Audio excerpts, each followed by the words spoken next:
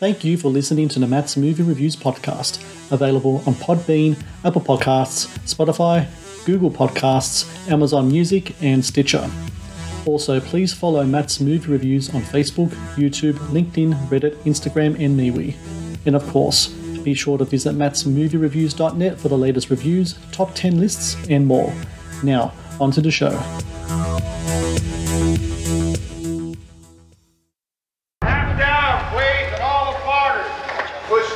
Closer to the monster, please. And he takes a powder and jumps. A little farther, Tim. Find the light. All right, here we go. Yeah, thank you. And clear, please. And action! It's amazing to me, all these years later, how people are still coming up and talking about that it has this lasting effect and impact. Its enduring power may come from the chords it strikes among all of us. We're all human beings and we were all children once. Pop culture has taken ownership of this miniseries. It scared the hell out of millions of people.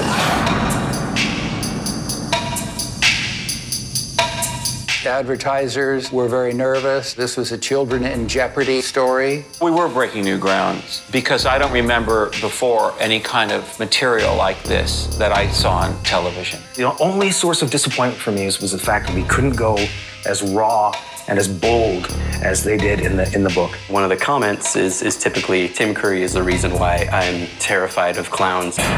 Steve's particular spin was to take something that's much loved and familiar and ratcheted it up as far as it could possibly go.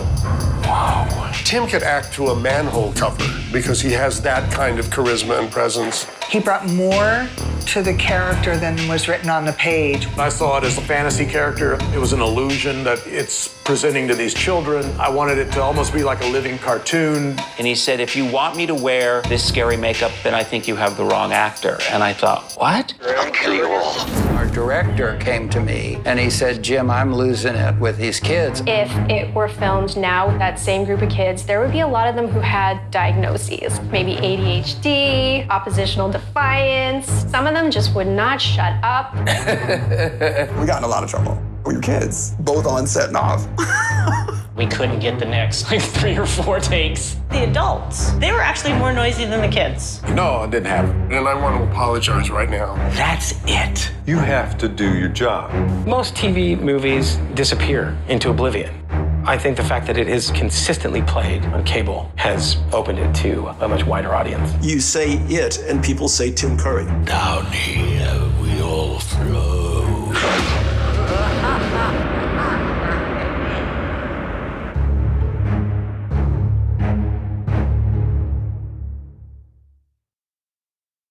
Hello and welcome to the Matt's Movie Reviews podcast. I am your host, Matthew Pejkovic, and this is episode number 449.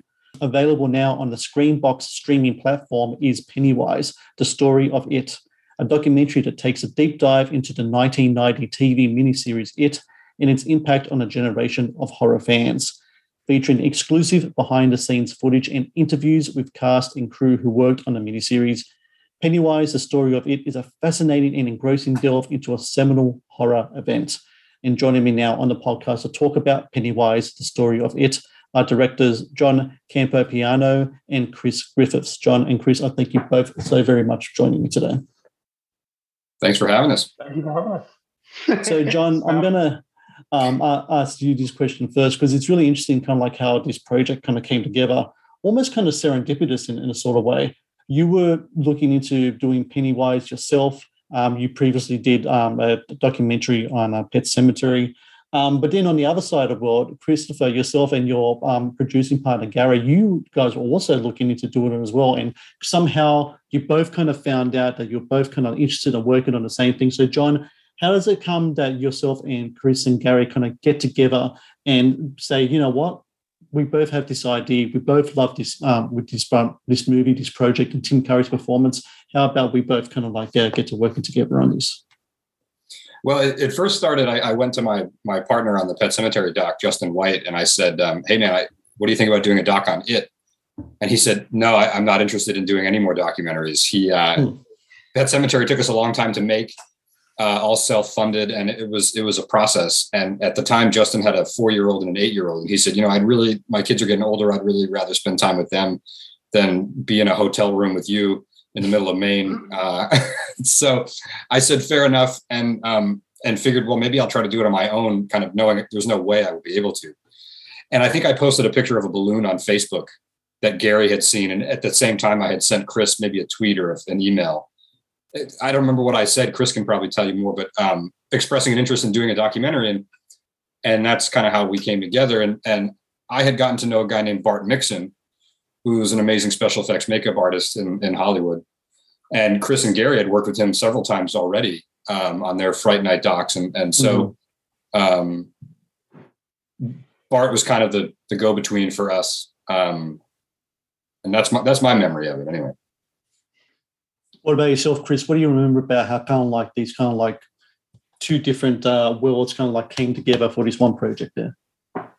I feel so guilty. This is like cathartic now because I feel I have to tell this story all the time now and feel more guilty. But when John says he approached me on Facebook, I've got a bit of a bad habit of overlooking some messages that float into my inbox at times. And I think John's was one of them. But I had that vague recollection of like, oh, that message I must get back to at some point. And I think I'd mentioned it to Gary, but it was a bit out of the blue that John had approached me to say, hey, I'm a documentary filmmaker. I see you guys are as well.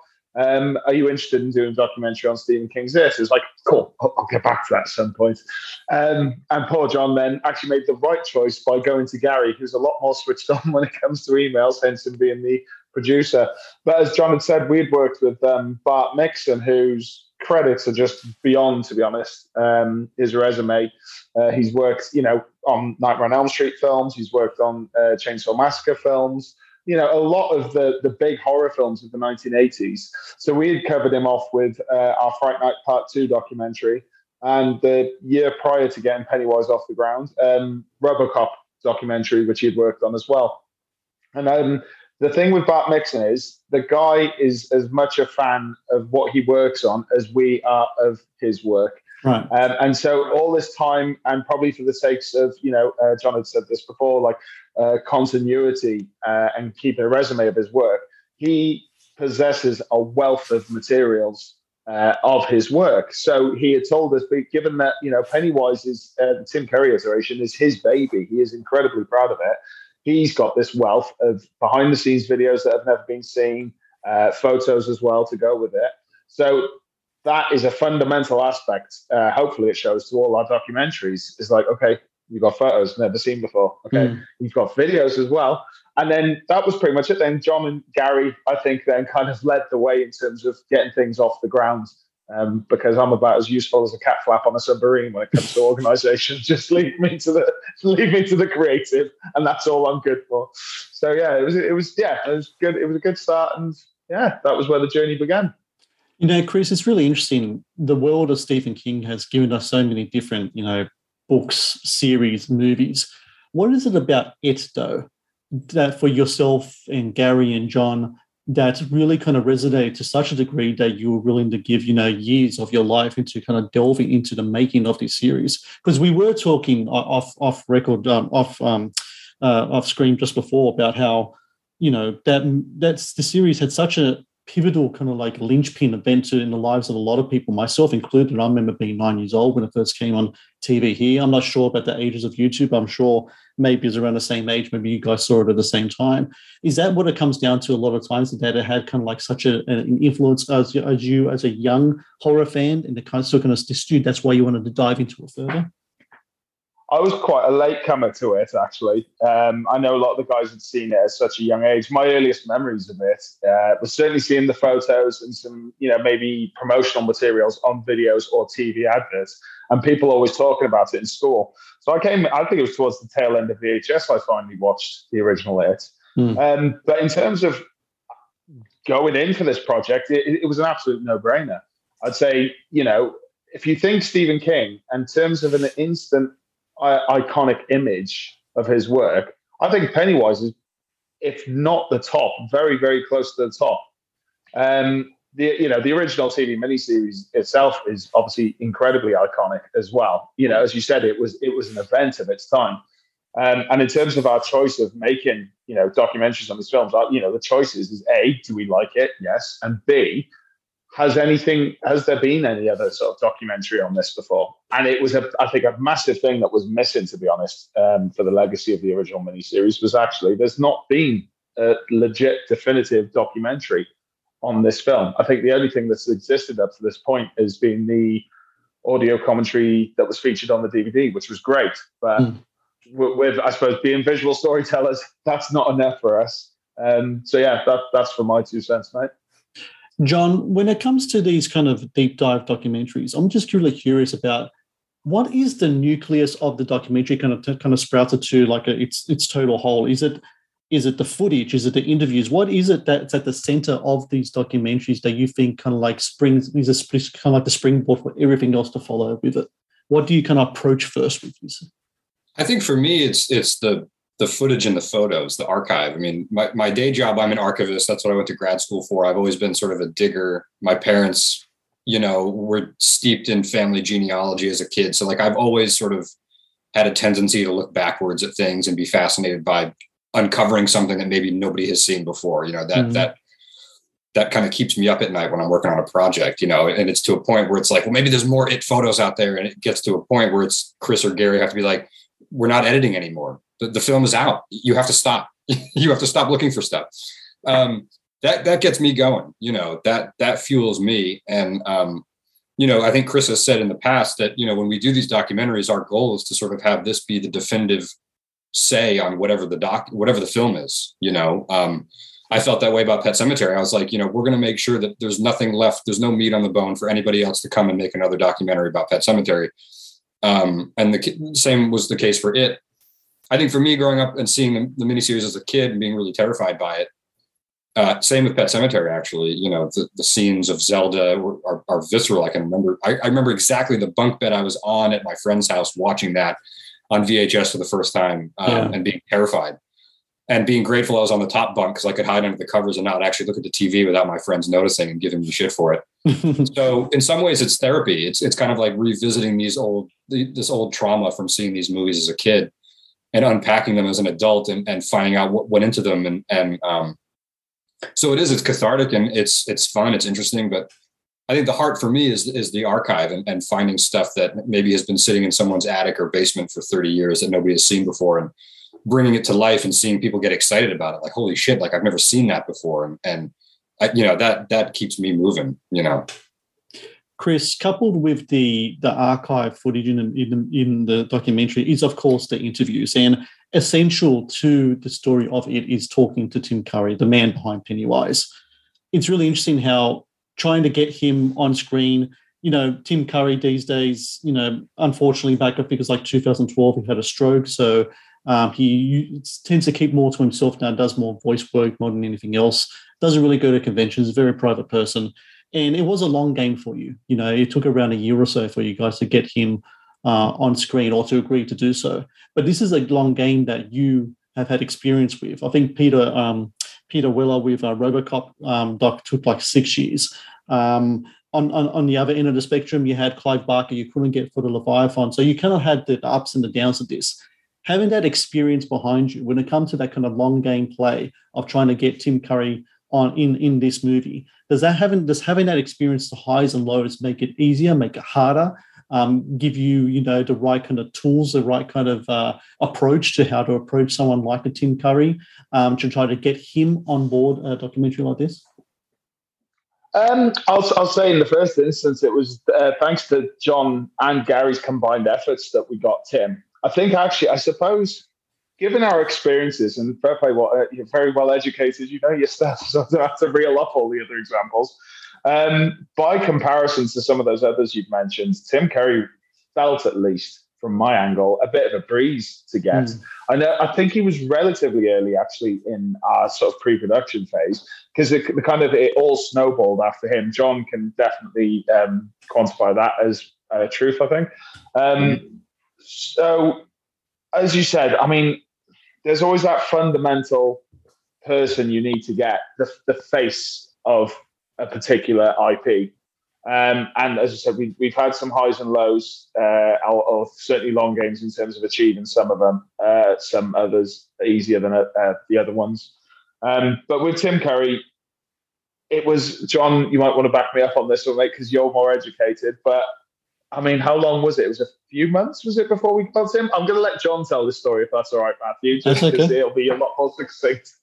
No, it might have been 6 months. I don't really remember, but I know that we took some time to sort of nurture the relationship with Tim's agent, who oversees all of his personal appearances and public appearances. So I think compared to the RoboCop documentary, it was reverse, right? Like we got sort of the top dog first. And I think Gary reminded me recently that I think we sort of even said that if we couldn't get Tim Curry, we may not have moved forward on doing a documentary at all. We really felt like we had to have him. Whereas Peter Weller, they got him sort of late in the game. So they had done all the work ahead of time. So yeah, I think it was about 6 months or 8 months of kind of nurturing that before we made the formal ask, and the right recommendations in his inner circle went up the flagpole, and we got the green light, which was huge because then it opened the door for a lot of other things between funding and press coverage and other people saying yes to being interviewed. The Matt's Movie Reviews podcast is brought to you by TeePublic. TeePublic is the world's largest marketplace for independent creators to sell their work on the highest quality merchandise. With over 1.2 million designs, TeePublic is sure to have something you love. The Matt's Movie Reviews podcast is brought to you by Amazon. The world's leading online store, Amazon is your first stop to buy a wide range of products at competitive prices with fast delivery times. Amazon is also a world-class entertainment hub that includes Prime Video, Audible, Twitch, Amazon Music, and more. Sign up with Amazon today and experience the best in online shopping and entertainment. You know, John, it's really interesting when watching this documentary, especially when it comes to Tim Curry. The fact that he came very close to actually walking away from the role because of the whole makeup problem that he had. So for people who don't know, Tim Curry played the role of Darkness in Ridley Scott's Legend. And of course, he's just in this huge kind of like, you know, whole kind of like makeup shindig, but he found it to be just claustrophobic, just like untenable, didn't want to do it again. And of course, him playing like a character like it, what the filmmakers want to do is put him through that plaster and everything again. He was like, fuck that, I'm not going to do it again, and I'll walk away from the role. And that to me was like really kind of like, wow, you know, that's a guy really sticking to his guns there.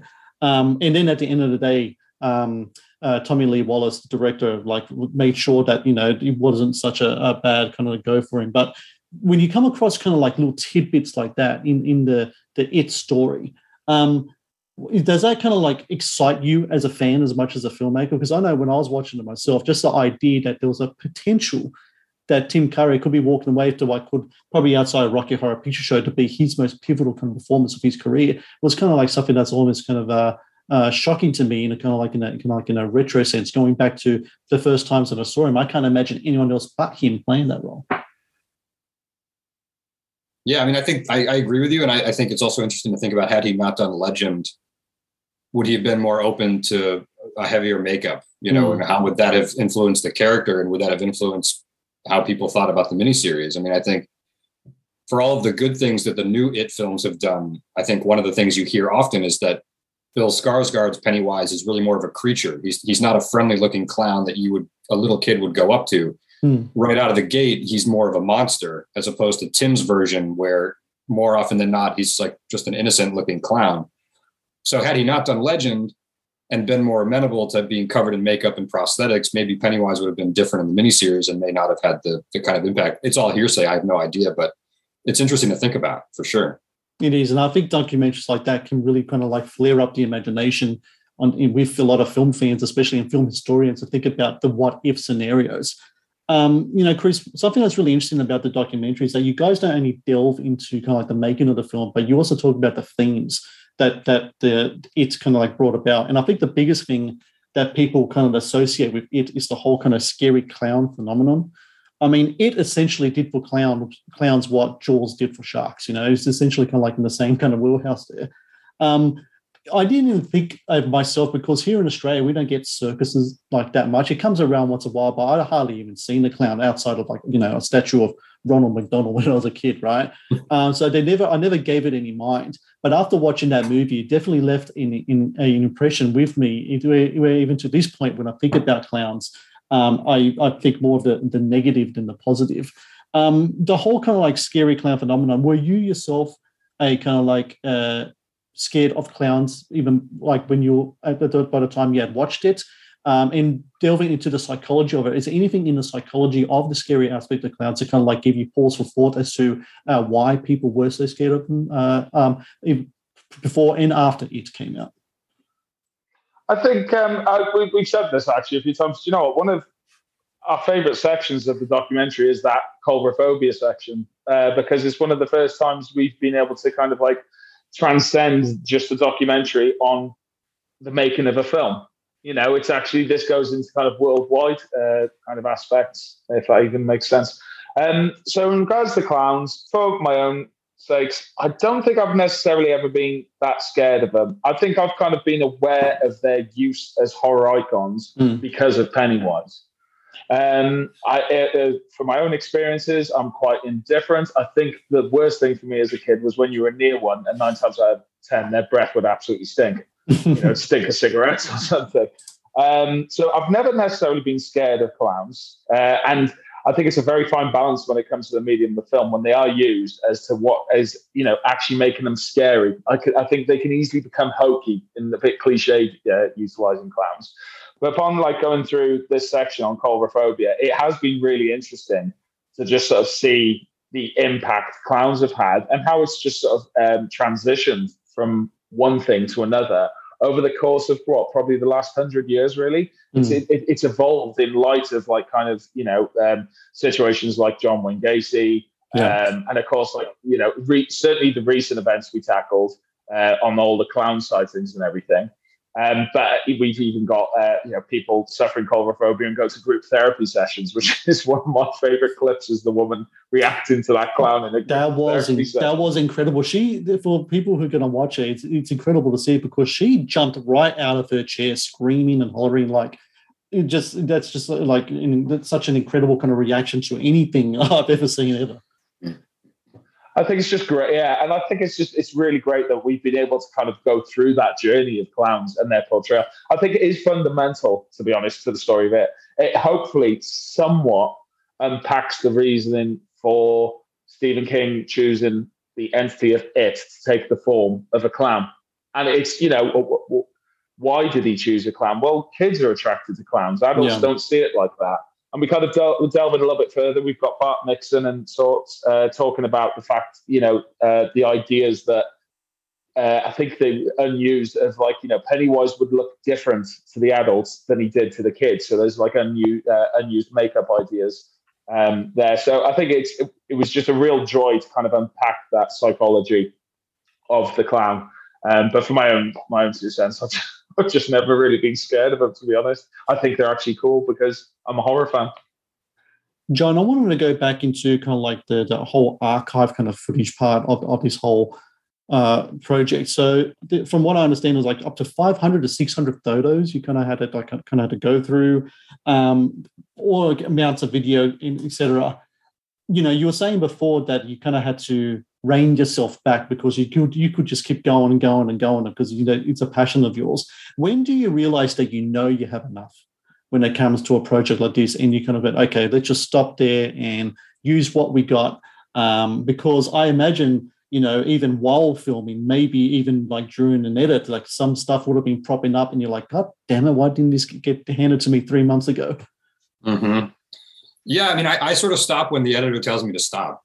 I mean, you know, I feel like you don't know what you don't know, and you don't know what's out there until you find it. And so I'm always eager to keep digging right up until I can't, and the film is done, you know, or it's locked and we literally can't move anything around. And I love like getting directions from editors, right? So Chris and I and Gary are working on another project, finishing a project right now on Robert Englund's life and career, and you know, getting very specific targeted messages like we need this or we're lacking this, you know, that's that's another area where I feel like I do well and where I enjoy kind of the thrill of the hunt.